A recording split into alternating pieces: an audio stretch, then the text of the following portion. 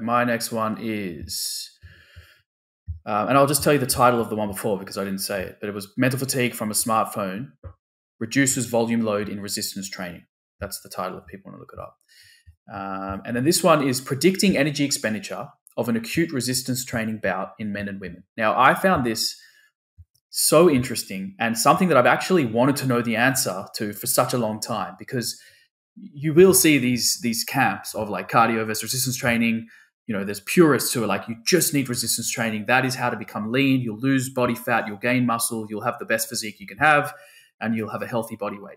Then you've got the other camp who are like, no, you must include cardio. It is so important for so many other reasons. You shouldn't just do resistance training. So this paper, and let me just say, when I'm talking about the benefits of exercise, how many calories you burn in your session is probably the least important aspect of the benefits of exercise.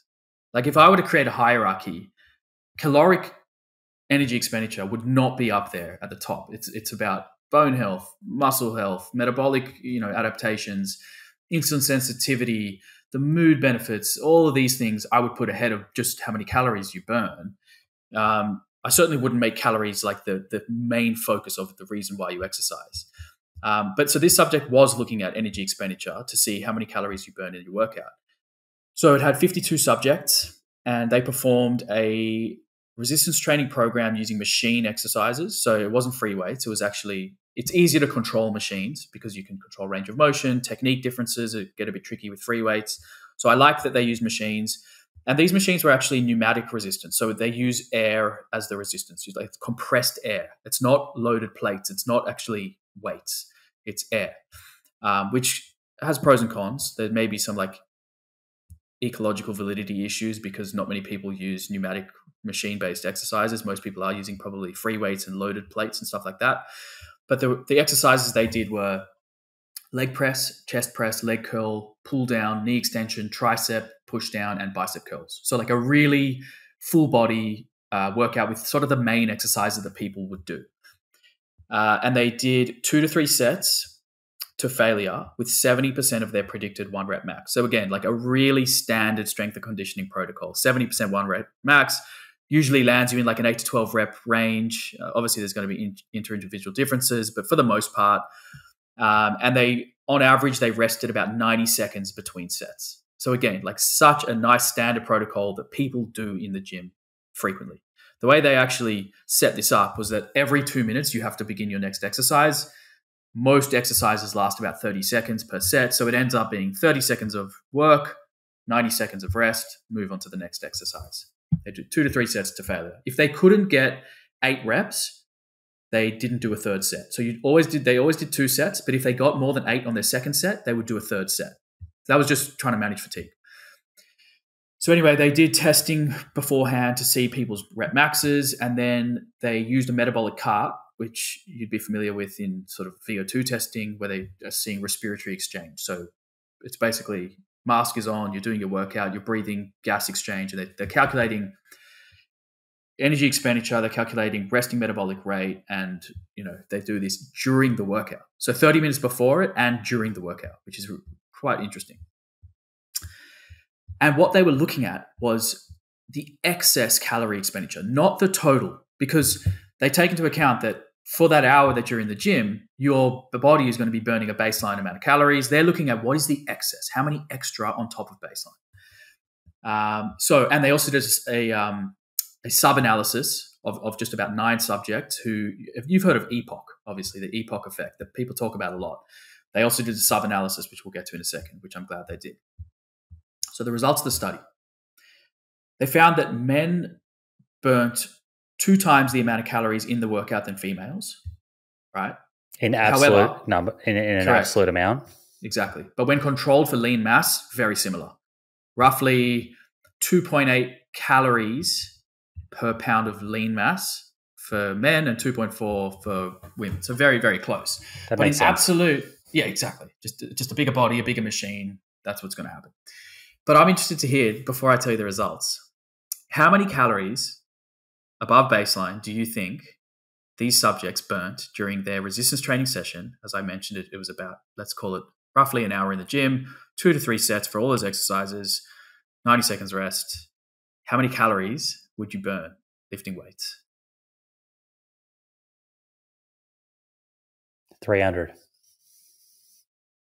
It's quite a good guess. So it's going to depend on a number of factors. Previous studies have looked at high volume sessions, and volume we've spoken about, sets times reps times load.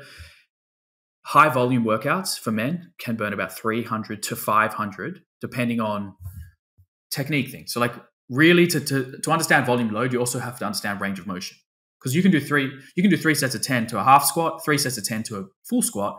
The total work done is bigger when you do a larger range of motion. Okay, but we'll leave that out for a second. In this study, men burnt 161 calories above baseline and women 87. Total above baseline. 87 calories for a woman doing all of the 8 exercises, 2 to 3 sets, So already it's like, wow, that's actually quite low. Like I was surprised at how low it was, because I know for even myself, I've convinced myself that I'm burning a lot of calories in the gym, but maybe we're not. Then they looked at EPOC, this excess post-oxygen consumption. So it's the idea is that after your workout, your body is trying to restore homeostasis and bring everything back to baseline, and there's an energy cost to doing that. So your heart rate, your temperature, the metabolites and the substrates that were built up during your workout, you've got to bring them back down to baseline. So I was looking at the effect of EPOC. How many excess calories do you think could be attributed to the EPOC effect? So this is the 30 minutes after the workout, because after 30 minutes, they found that they went back to baseline. The EPOC effect was almost done. I mean, in other studies, the EPOC effect can last 24 to 72 hours, depending on the workout. But for this particular workout, which is something that I think a lot of people would do a workout just like this, the EPOC effect was only about 30 minutes. How many calories did they burn? This episode is proudly brought to you by 38 Terra. Try 38 Terra's DMN prebiotic, the science-based daily multivitamin for your gut microbes, a simple and delicious way to take your gut health to the next level.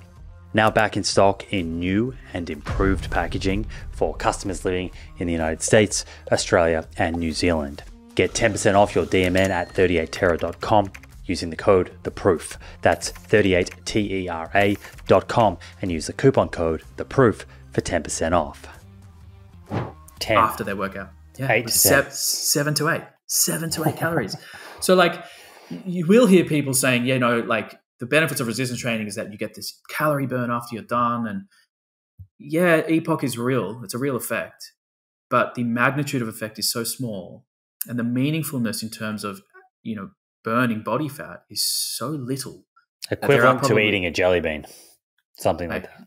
Exactly. Like it's so easy it's so hard to burn 300 calories in a workout. So easy to eat 300 calories if you're just a little heavy on the olive oil, or you take an extra scoop of peanut butter. Like it can just go down so easily. Well, the other thing that kind of comes to mind, and I'm not sure how relevant this is here, but so I think you said, was it around 150 calories for a man? For men. Yeah. Right. Well, Herman Ponce's research kind of comes to mind here. And for this, they would need to continue to track energy expenditure over the next 24-hour period. But at least in his work, he believes that through the constrained energy model, that the body will even compensate later on to expend less energy. So even though there's 160 calories they're picking up during that workout, it is quite possible. There is some research to suggest that over that 24-hour period, the body sort of dials down metabolism in other places such that net 160 calories extra burned is even smaller across the 24-hour period. Yeah, that's exactly right. So that's an important point. Another important point is this is just talking about this style of workout. Okay, so it's just like a traditional straight sets programming. There are other forms of resistance training where you could see way more calories burned and a larger EPOC effect. So if you're doing supersets, if you're not resting 90 seconds, if you're doing, antagonistic training, so like pushing superset by pulling, then you go to your legs, then your core, push, pull, legs, core. Think about CrossFit, think about F45, like those kinds of styles of training. You're burning way more calories because obviously the heart rate's elevated. There's, you're sweating more, breathing more, like all of your metabolic processes are ramped up. So this is just talking about this specific style of straight sets, how a lot of people do train. So what I found interesting was the comparison between an aerobic workout, so doing like sort of a dedicated cardiovascular workout, compared to resistance training when it comes to how many calories you expend during the workout. And I know Herman Pons's very interesting research around sort of, is it the constrained energy model where you basically save resources and over the course of 24 hours, you may end up sort of like ending up back at baseline in terms of total calorie expended. But some of the research in the exercise physiology world does show that even though you do compensate, you never quite fully compensate for all calories. You still will create a net deficit. So if you look at the calories burnt during aerobic exercise, if you take the average, let's say a person who weighs 68 kilos, they burn about 100 calories jogging 1.6 kilometers on flat ground. Okay. That takes 10 minutes. That's roughly 10 minutes or 10 calories per minute. Okay. So going for a 1 mile or a 1.6 kilometer run, on average, if you're about 68 kilos, you're going to burn 100 calories. We just said if you're in the gym for an hour as a male, you're going to burn about 160 calories. So if you're a bigger body, like 90 kilos, and you're running faster, because that's a pretty conservative pace, like 10 minutes to run 1.6 Ks. A lot of people could do that. But if you're running faster, you could burn about 130 calories for 1.6 kilometers. So like the calorie expenditure from aerobic training is a lot higher than just doing some weightlifting in the gym. So in this study, the one I just mentioned, they're burning about 1.7 calories per minute for women and about 3 calories per minute for a man. Very low. It's a very slow rate. So I think people do get confused about how much they're burning in the gym. It's probably not that much. So ways that you can sort of get around that is, as I said, supersets, increasing total workload, workout density, or if you don't care about the calories being burnt in resistance training, which you shouldn't, just do your bloody workout, get stronger, get bigger, improve your bone health. Don't worry about it. But if you are going in there thinking, oh, I burnt 500 calories today, I'm going to eat 500 calories extra, you're probably going to end up in a surplus because you're not burning that much. Yeah, that's a good point for people to be kind of thinking about. And like you said at the outset, like if you were to list off all the benefits of exercise, even cardio, even though more calories are burned during that 10-minute run than a kind of 60-minute resistance training exercise, calories would not be at the top of the list. You know, we'd be talking about strength, we'd be talking about bone mineral density, we'd be talking about cardiac health, we'd talking about mental health. You know, all those sorts of things, probably way above calories. Exactly. It's 2025 and I have made the decision to join Function Health to help monitor and optimize my health. And honestly, after getting set up, I am wondering what took me so long. Function makes it extremely easy to track important biometric information over a lifetime, information that you can use in real time to make important health decisions. Function gives you over 100 lab tests covering your entire body every year. Heart, hormones, liver, kidneys, thyroid, metabolic health, heavy metals, autoimmunity, nutrients, and more. 5 times more testing than your typical physical for $499 a year. A lot cheaper than if you were to order all of these tests individually. That's if you can order them. Take ApoB and LP(a), for example, 2 very important tests for determining your risk of having a heart attack or stroke. Yet, as outlined in multiple episodes on this show by Dr. Thomas Dayspring, they can be incredibly difficult to order with your local doctor. Using Function is very straightforward. You join and then visit one of their 2,000 US lab locations. I went to one here in LA where I live. It's very easy. And boom, your results are tracked over time in one secure place. No shady upselling, no gimmicks, just your results beautifully presented and science-based insights from doctors to help you optimize your health. Skip the 400,000 person waitlist today at functionhealth.com/Simon Hill and join me on the path to nerd level health optimization. That's functionhealth.com/Simon Hill.